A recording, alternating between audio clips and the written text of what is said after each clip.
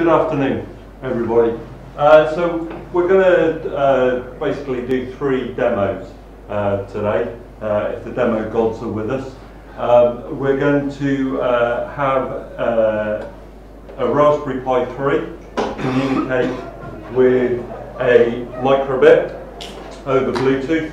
We're going to have a Raspberry Pi talk to another Raspberry Pi, and finally we're going to finish off with a phone communicating over Bluetooth to this Raspberry Pi again.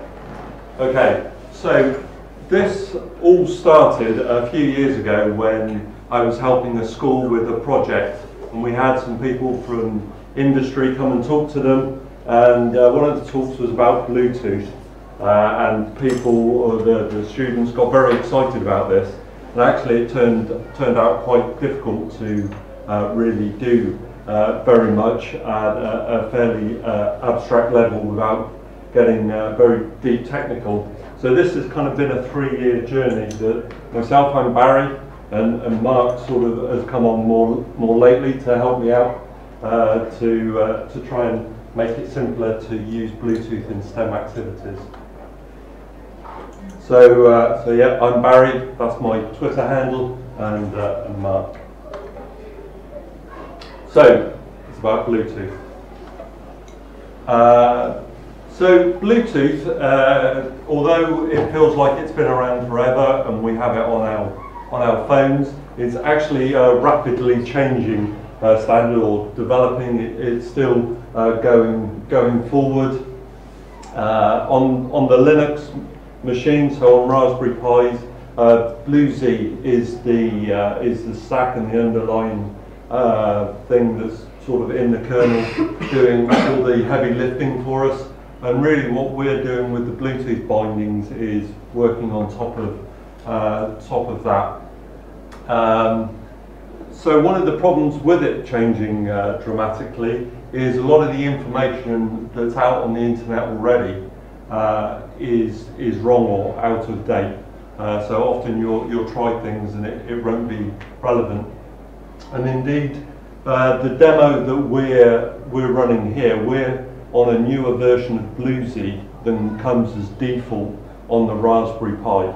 So we do have to install the latest version, which involves compiling it, some dependencies as well, and on a Pi 3 there's a bug that has to be patched as well. So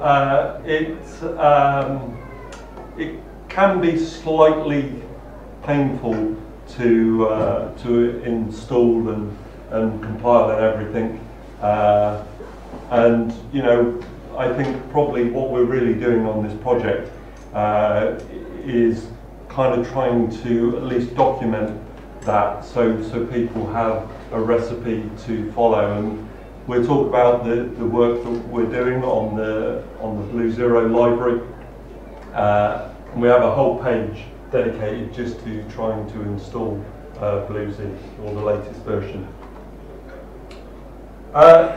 Also, Bluetooth is developing, so most Bluetooth things, what we tend to call classic, on the left, so wired headsets, exchanging files between your phone and maybe a desktop computer, wireless game controllers, wireless speakers.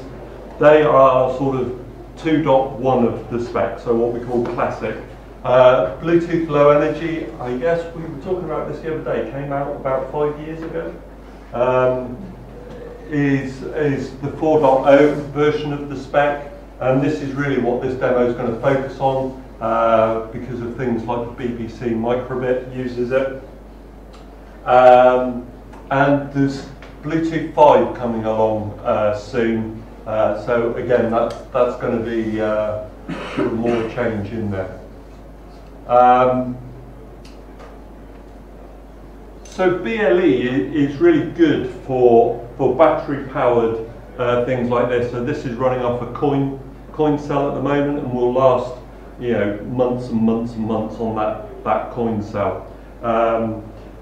It's, you know, you can be transferring small amounts of data very frequently, whereas the classic, it opens a stream and it's constantly exchanging information, so that's kind of what drains the battery because the radio is always on. Bluetooth low energy switches the radio off a lot. So, Bluetooth and Python.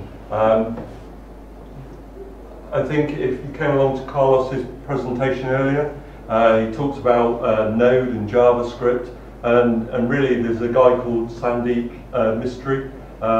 Misty that sort of got into this first and has done a fantastic job with the Node libraries. The Python libraries really haven't caught up. So there was a guy called Ian Harvey that did BluePy, and that's a very good library to look at and use. It has some limitations.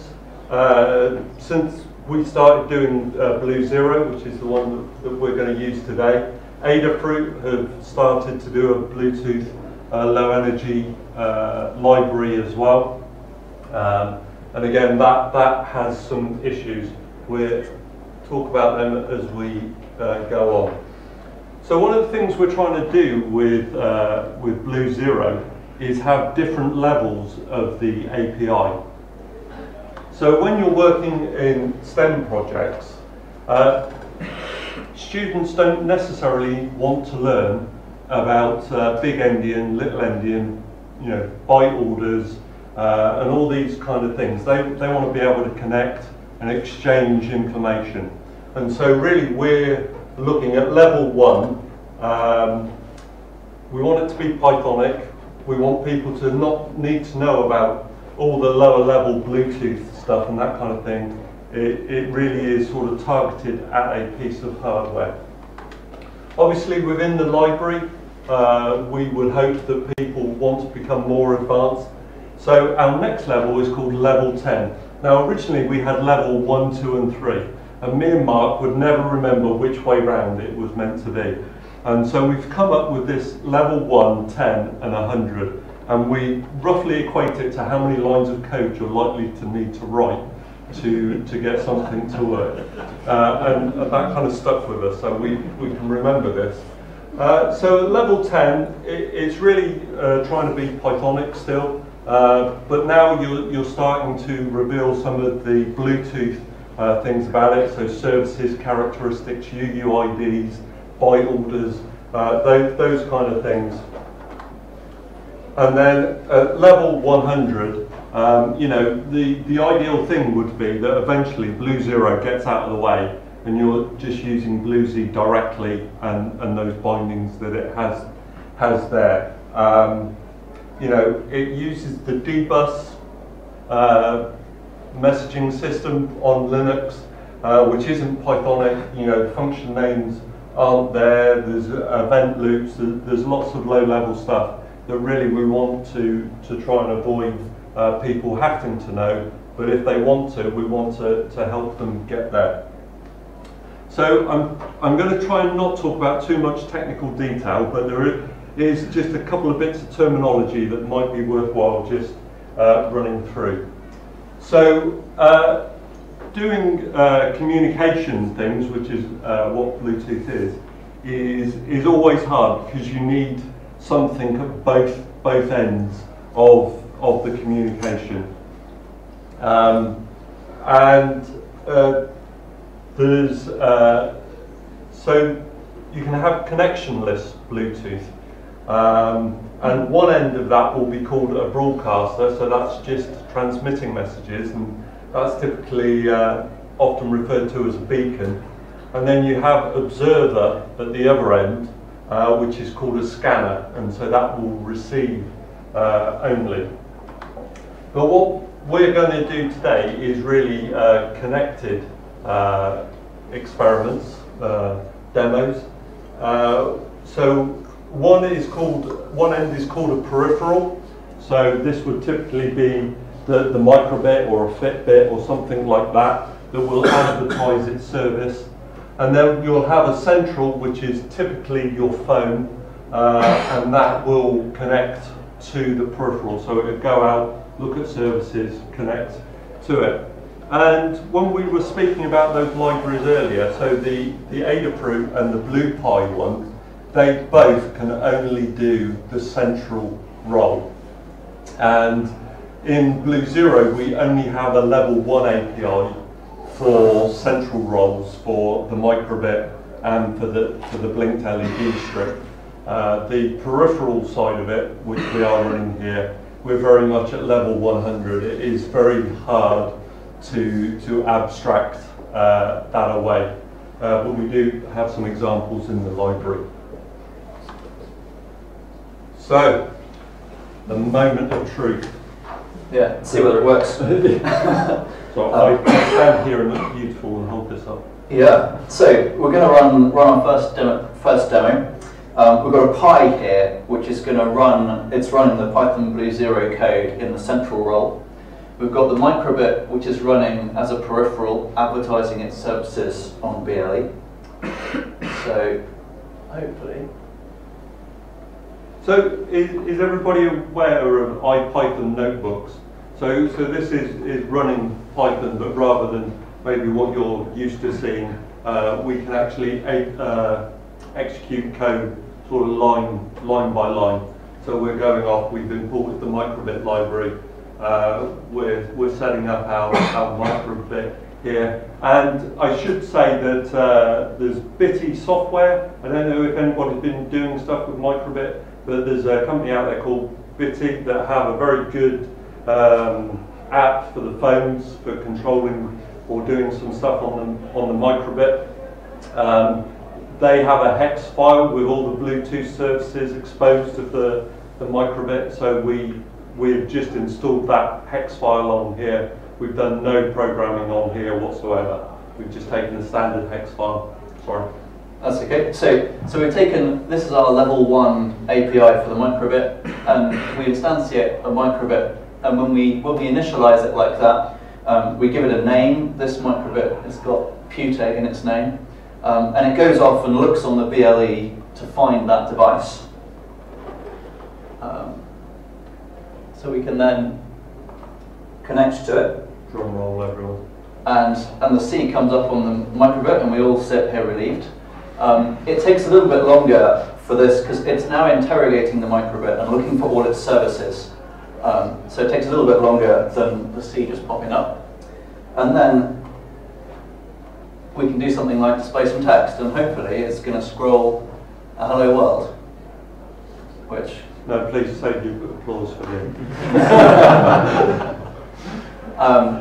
There are all sorts of, I think we've exposed most of the services that you can access on the microbit in the API. So we could also read its temperature sensor,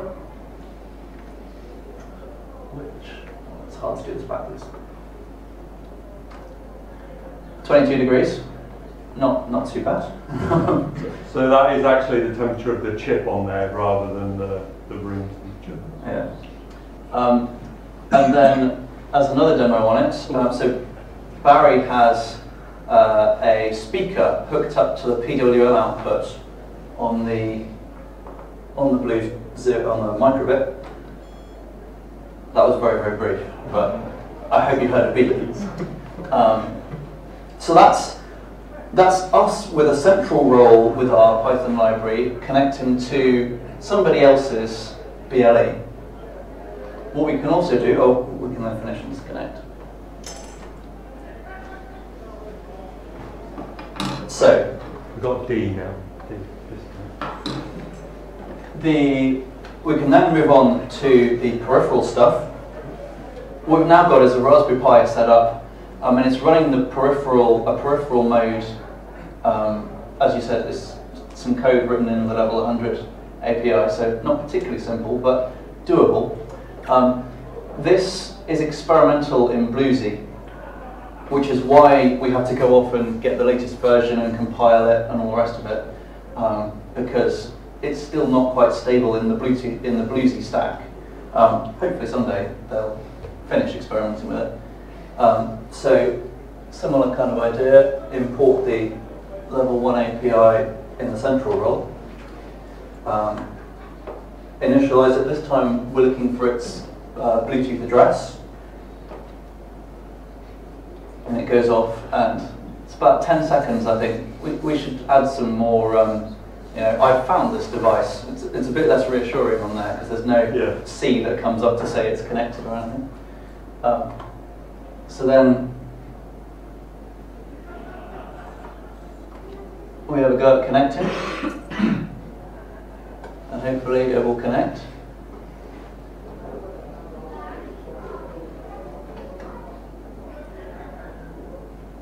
So once it connects, it interrogates the device that it has and finds out all the services that are available that are available over Bluetooth. And it doesn't like it. I love it when a demo goes well. Yeah.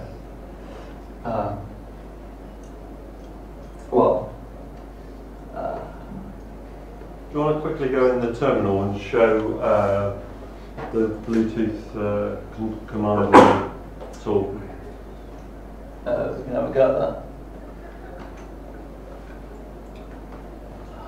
So when you go and Google on the internet, you'll see lots of things about GATT tool and stuff like that. That once Bluesy went above version 5, and I think 5.23 is the default version on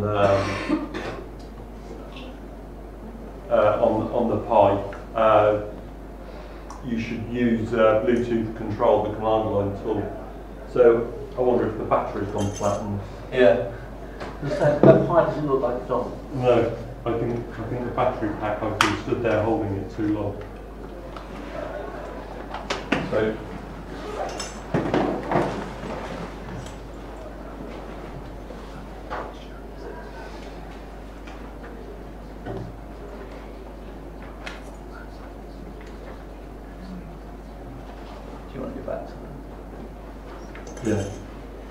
Yeah. So you can see we've done some scanning there, and we know the address that we were looking for was 0002, and that hasn't appeared in there. So if we go back to, well, yeah, do a scan, see if we can. Still booting up, I think.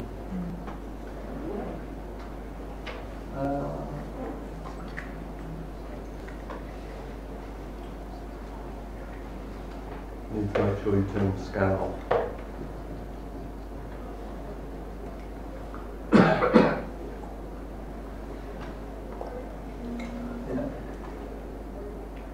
Oh, there it is.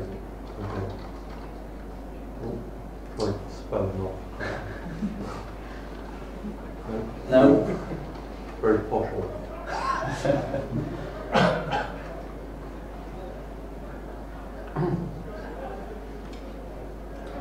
So because the dbus messaging system is being used underneath, you can see when we actually start doing the scan with our Python code in the Bluetooth control line program, it was showing what was being found as well.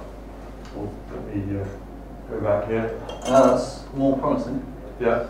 So we've just got a little loop here that's just going to flash the LED. Hurrah!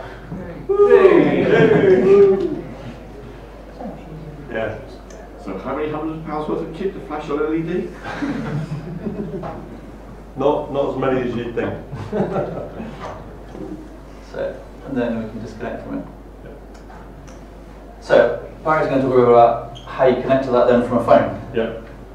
I'll let you do that. Yeah, okay. So one of the great things about using Bluetooth. Can you switch the other camera? You want to go on it? Yeah.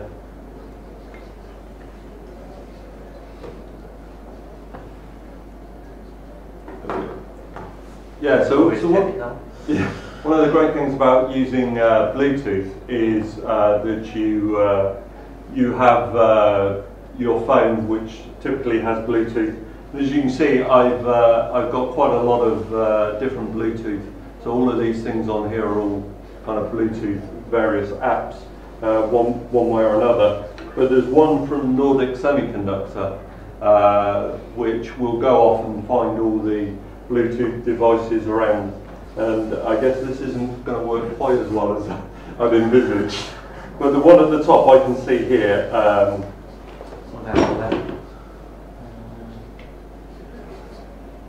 That's an name place a little bit worse. Whoa. Psychedelic. Well, that was better. No, it doesn't focus. Yeah, no. Hold it. Yeah. It's working backwards here. Yeah. So trust us. There's words on here that identify the different ones. And so there's a thing called the physical web. If you haven't read about the physical web, I suggest it's very good.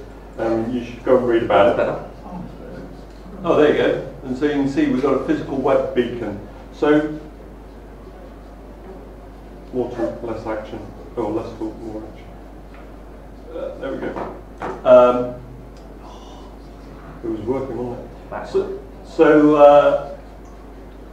So we can see that there's a beacon here, which is that pie advertising itself, and in particular, it's advertising a URL, so a web address.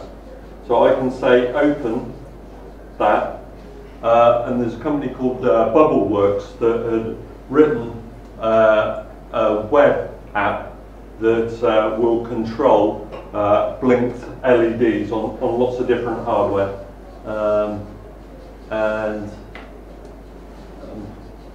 Well, you can't see, but I can tell it to connect, and in there it's got that PI's address selected. So I can say pair, and we're now connected.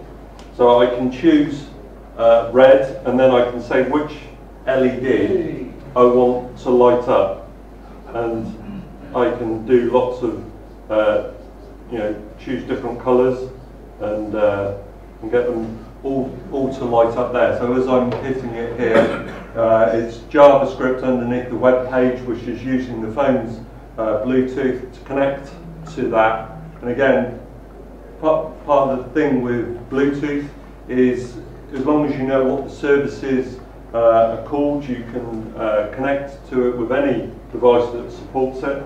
I can switch off all of them, turn on certain things like that. So that was what we were going to demo today. So we had a few hiccups along the way, but what I think you can see is that what we're trying to do is get a very simple interface that you can write in Python that would allow you to connect between the Raspberry Pi and different combinations of things. So can we go back to the? We can. I saw you nodding off there. Oh, no, let's go back to the start. There you go. So, questions? Yes. Do you know the Bluetooth utility in App Inventor? I do, and sadly, it is working with classic Bluetooth. Right. And so it isn't necessarily useful for things like the microbit, which is working with BLE or 4.0 plus. So I have used it, but it's yeah. Okay. So there's no update coming out from that? I haven't checked in the forums for a couple of years, but there was lots of people asking. But as Mark and myself have found out,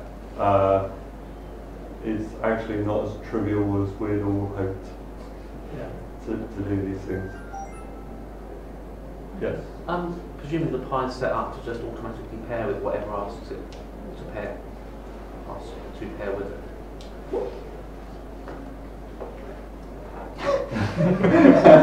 Even demonstration less.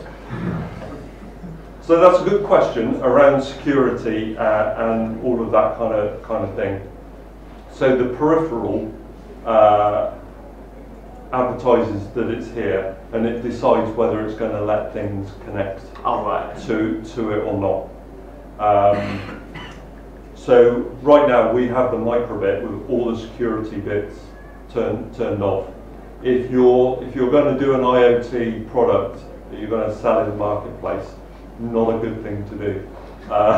But for what we're trying to do to simplify the connection process, etc., then yes, we have it off on the microbit right now. Likewise, on that Pi that's playing the peripheral role, we have the security turned off. And again, that's one of the reasons. So the blue Pi, the last time I checked, what they've done is they've taken a snapshot of Bluesy and put it inside their library, and that didn't support all the security settings. And again, whilst you may not want to do that when you're starting, hopefully very quickly you'll be doing projects where you do care about the security, and so that's why we want to build on top of Bluesy rather than taking a snapshot or building some other thing. And likewise, I think that's one of the issues with the Node library as well. I don't believe it supports the security settings. So again, this is one of the reasons I've taken on so much pain rather than just using their libraries. Any more questions? Just one. If you've got a beacon or multiple beacons to a scanner, do you know, have you got anything to say about the timing delay between sending a signal from the beacon to when it's picked up by the scanner? I'm thinking of sort of wireless sensor type applications. So by default there is no timing information. Yeah. So I did a project where when people walked around a venue, depending on their proximity to the beacon, they would hear different things in their headphones, and that uses the signal strength to work out some kind of proximity, but I don't think there's any timing information by default in there. The biggest problem, so like GPS is really just accurate time, and that's how you know how far you're away from it. But there's nothing like that by default in Bluetooth. Although again, Bluetooth 5, I believe one of the intentions is to make it better for indoor navigation. So there may be something like that in there. I don't know. One question over there. Oh yeah. One quick one. You've got a Broadcom there, and then Nordic NRF. Do you use RTL Realtek? Can you comment on any compatibility issues in chipsets? Well, so the whole thing with Bluetooth is there shouldn't be any issues like that. They have so Bluetooth is controlled by the Bluetooth Special Interest Group. It's probably a longer answer than you really wanted, but if you want to sell something and call it Bluetooth, you have to be a member of them, and they have these big unplugged fests where everybody turns up and makes sure that everybody's Bluetooth works with everybody else's Bluetooth, and that's why it's the standard, so it should all be good. It's more whether it's classic or BLE or whatever that tends to get you. One more? Yep. If you were going to test it out, worst case scenario, what would it be? Would it be sort of just the numbers involved and the proximity, or where would it really test it out to see if it really worked? Like you talked about the museum situation, I can imagine lots of people walking around. Is that sort of one of the main problems? No. I mean, so Bluetooth is kind of designed for those noisy environments. So it has frequency hopping and encoding and lots of stuff within it. So generally it works quite well. The problem in museum locations, etc., is if you're doing a beacon and you're trying to work out proximity using the signal strength, it turns out humans are really good at stopping the signal. So, so it turns out if you sort of are facing the beacon like this and you turn around like that, it thinks you've gone over the other side of the room because you're really good at sort of dampening the signal strength. So that's the problem. But actually, if you're sending data, which is what we're doing here, Bluetooth is really good. And people ask me about range. So David Whale and there's Martin Woolley were doing some stuff on Twitter, and they were in open space trying to see how far they could get it. And generally, they would run out of open space before the range kind of lost. But if you're in a house, it's normally about a wall and a half is what it can go through. Walls and people generally stop the signal pretty well. Right, I think that's a good call. Thank you.